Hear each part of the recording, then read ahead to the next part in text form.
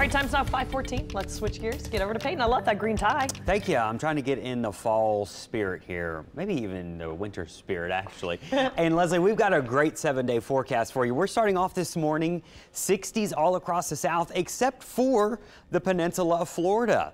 That's where all the warm, humid areas. There's a warm front and a cool front over that direction, and we're going to be feeling the effects of that front all day long. Now, we still have the clouds around. The clouds are going to be slowly clearing out through the morning. I do think we'll get some sunshine peeking out this afternoon, and we start off in the 60s. We'll end up in the 70s. So it is cool this morning with the north breeze. This afternoon, still cool to mild in the mid 70s.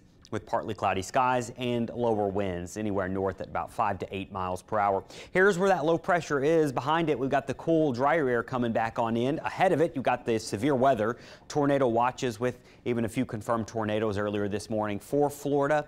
That's all heading away from us. So there may be 1 or 2 sprinkles or a little drizzle at times wrapping around the low pressure, but thinking we're dry from here on out. In fact, I don't have any rain in the forecast all the way through at least next Wednesday. So we're about to get in a long stretch of dry weather, but beautiful weather, and it's thanks to a strong front moving in this weekend. So this is today. Notice a lot of clouds still in Mississippi. There may be 1 or 2 sprinkles. That's about it. Western areas see a lot of sunshine, and then the clouds really start to break down tomorrow. Your Friday afternoon, mostly sunny.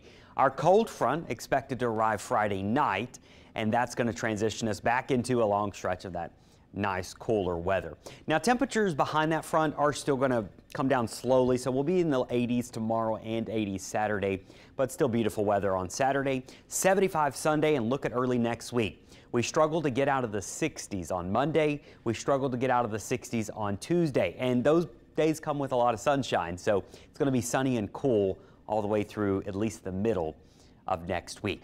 Nothing threatening us in the tropics, so there's some good news for you. But the tropics, we still have some things. We've got Tropical Depression Sean. We also have Invest 94. These two features fairly far out here, especially for October standards. Usually in October, we start to focus our attention towards Central America and the Caribbean, but we have these two guys out here, and they're going to stay out there for a while.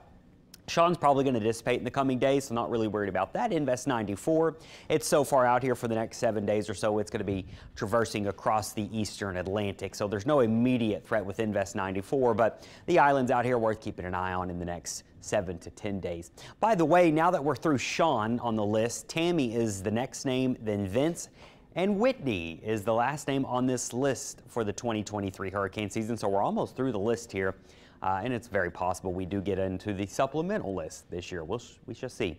So here's that great 7-day forecast. We're going to briefly warm up tomorrow and Saturday. It will be beautiful both days, especially Saturday. A little windy, lots of sunshine though. And then look at early next week. We get our mornings back in the 40s and 50s on Monday and Tuesday. The afternoons near 70 with lots of sunshine, so definitely feeling like fall. Your marine forecast, big improvements on this front compared to yesterday.